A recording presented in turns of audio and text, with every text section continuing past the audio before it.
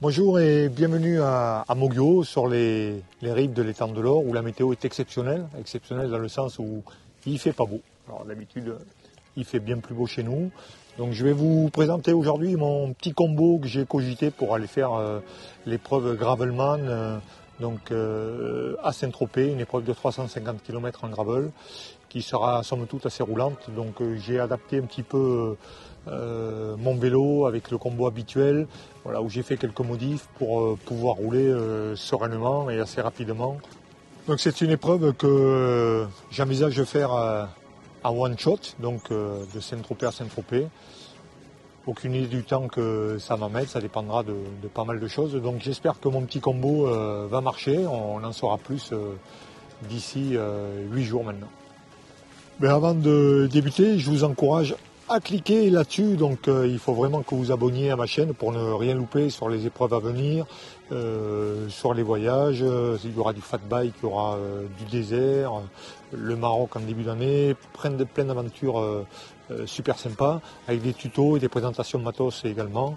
Donc vous n'hésitez pas, vous cliquez là-dessus et ça me rendra super service. Je vous mettrai des liens directement sur la vidéo quand j'aurai atteint un certain nombre d'abonnés. Ça facilitera le travail de tout le monde et ça peut devenir super sympa. Merci. Voilà, donc pour parler vélo, il s'agit d'un Salsa Cutthroat, qui est un vélo ultra polyvalent, qui vous pouvez très bien vous aligner avec ce type de vélo sur une épreuve comme la C2Peak, la French Divide ou la Transmountain Race en montant des pneus VTT. On peut monter là-dessus jusqu'à 2.4 en termes de pneus en 29 pouces. Et là, pour ce type d'épreuve comme le Gravelman, je suis monté avec des Schwalbe G1 Air, les nouveaux pneus de la marque. Et j'ai une section de 45 qui permet d'avoir du grip et du confort, qui est un bon combo, voilà. Même si d'habitude je roule d'habitude avec des pneus quand même plus larges, type 50 en largeur. Voilà. Mais pour ce type d'épreuve qui va être assez rapide, je pense que ces pneus vont faire l'affaire. Voilà, le Cutthroat est également un vélo qui a un boîtier de pédalier assez haut, un type VTT, donc ça permet de ne pas taper partout dès que ça dépasse un petit peu dans les passages techniques. Ça c'est très agréable, ainsi qu'un boîtier de direction qui est assez haut, qui donne un confort assez comparable à ce qu'on peut avoir en VTT, une position un petit peu relevée, et qui est très agréable en ultra et en mode packing. Donc pour le combo éclairage, j'utilise une lampe K-Light, c'est du matos australien qui est fait par un bikepacker, c'est tout moulé, avec tout fait en imprimante 3D, tout est moulé dans la masse, ça ne bouge pas, c'est d'une fiabilité fabuleuse, donc ça c'est très agréable. Et bien sûr, elle est branchée sur un moyen dynamo qui me permet d'avoir du jus. Voilà. Et le gros avantage, c'est que je ne me soucie jamais, même si la nuit est très longue, ça sera le cas en décembre sur le Gravelman, même si la nuit est très longue, ça me permet de ne pas me soucier d'autonomie, de batterie, etc. Voilà. Et le gros avantage qu'on a aussi chez K-Light, c'est d'avoir ici un petit convertisseur avec double prise USB qui permet de recharger le smartphone, le GPS ou tout type d'accessoires qu'on peut avoir emporté avec nous.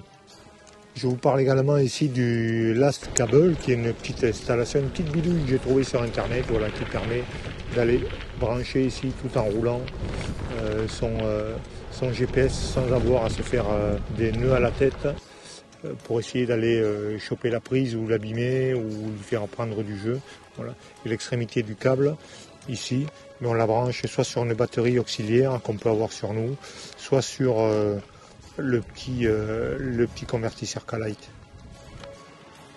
Voilà l'autre petit accessoire que je plébiscite, voilà, qui est le porte-gourde latéral ici, qui permet, donc en bikepacking, avec une sacoche comme j'ai qui prend tout le cadre intérieur du Cutthroat, c'est d'avoir nos dos bidons à portée de main, ça tient super bien en tout terrain. Au niveau de la sacoche, comme d'habitude, je reste fidèle à Lucie Rugent ici avec une sacoche cadre d'Inema qui est hyper light, hyper solide et surtout 100% étanche. Voilà, je pars en bikepacking avec sans aucun problème, quelle que soit la météo, et même en packraft, quand j'ai le vélo sur le packraft, là, le vélo il peut passer sous l'eau. Je sais que ce qu'il y a à l'intérieur, ça ne prendra pas la flotte et ça, c'est super confort.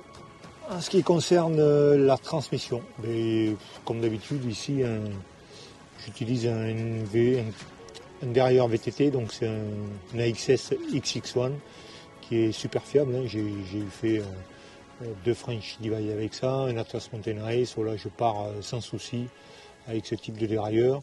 J'ai une cassette 10-50, voilà, c'est assez gros, mais c'est appréciable voilà, quand on commence à être un peu du gaz, ça grimpe un peu fort, ou quand on a un vélo chargé, voilà, c'est tout bénef sur l'avant. Donc je suis fan de ce pédalier, donc un Creek Titan, ici monté avec une couronne de 30, je sais c'est petit et ça sera modifié donc, pour le Gravelman. Par contre je partirai avec un plateau de 34. Et au niveau des pédales, je vais rouler avec des pédales plates. Je sais c'est pas classique, c'est plus typé bikepacking que gravel sur type d'épreuve. Mais en ce moment j'ai les genoux un petit peu cagneux, donc j'utilise là des Hop F12 qui sont des pédales pour gamins, voilà, mais qui ont l'avantage d'être petites, légères, elles ne cassent pas trop la ligne du vélo et au niveau des grips c'est amplement suffisant. Alors au niveau de la selle, sans hésiter la selle SP S-Work Mirror qui est une selle 3D qui n'est pas hyper light puisqu'elle est aux alentours de 200 grammes, mais pour le moment j'ai pas trouvé mieux en termes de confort et je peux vous dire que des selles j'en ai usé. Donc là je suis en test avec cette selle depuis quelques mois et puis la fin du test sera justement ce Gravelman puisque ça va être quelque chose d'assez roulant. Je vais pas passer pas mal de temps le cul sur la selle, donc moi je suis plutôt adepte des terrains techniques sur lesquels on est parfois debout sur le vélo. Là on va passer des longues heures, je pense assis, ça va être le test ultime pour ce type de selle. Voilà. J'espère que cette vidéo vous aura plu et que le combo vous aura intéressé, éventuellement vous donnera des idées. N'hésitez pas à poser des questions si besoin. Et je vous dis rendez-vous sur la Gravelman dans 7 jours maintenant à Saint Tropez, où je pense vous faire une petite vidéo pour vous raconter un peu ce déroulement et cette petite aventure plutôt rapide. À bientôt.